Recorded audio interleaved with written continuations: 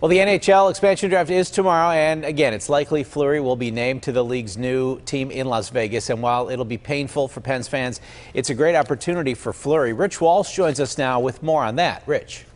Well, Ken, Marc-Andre Fleury loves Pittsburgh and playing for the Penguins, but he also loves playing, and he wouldn't get that opportunity here next year with Matt Murray ahead of him. So Fleury knows his only chance to be a starter again is somewhere else, and that's a big reason why he waived his no-movement clause for Vegas. The Golden Knights are expected to draft him tomorrow night. During the expansion draft, Fleury spent 13 years with the Pens, made Pittsburgh his home. His kids were born here, but now he's ready to move on, even though he doesn't want to.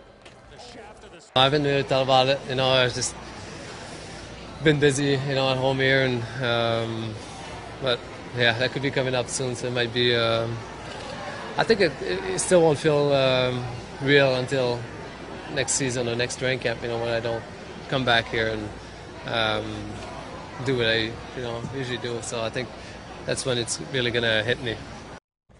And I'm sure he'll get a big ovation when he comes back to Pittsburgh. Nothing is for sure yet. Even Fleury said that tonight. But if he does get drafted tomorrow by Vegas, he's hoping he has a former teammate or a friend on the team. How much more from Fleury coming up later in sports. Ken, back.